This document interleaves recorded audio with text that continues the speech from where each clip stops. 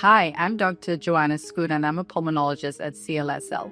Today, I'm going to talk to you a bit about pulmonary fibrosis and how to make the diagnosis. So the sort of hallmark of, diagnosis pulmonary fibrosis is on a CT of the chest.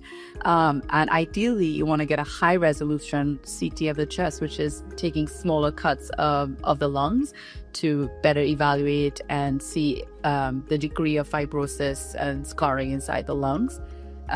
We always get pulmonary function testing because you want to see if there's any restrictive ventilatory defect on the pulmonary function test, if the diffusing capacity is abnormal, and over time you want to follow these pulmonary function tests to see if the lungs are getting worse. Very important as well to do a walk test or pulmonary stress test to see if the oxygen levels are going down and if the patient is becoming hypoxemic and if they need supplemental oxygen.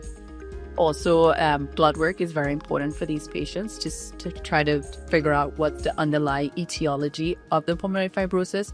So getting autoimmune panel to be able to detect, is this connective tissue disease related pulmonary fibrosis, or is it idiopathic as we don't know what's causing it, or is it occupational? So good history is very important as well.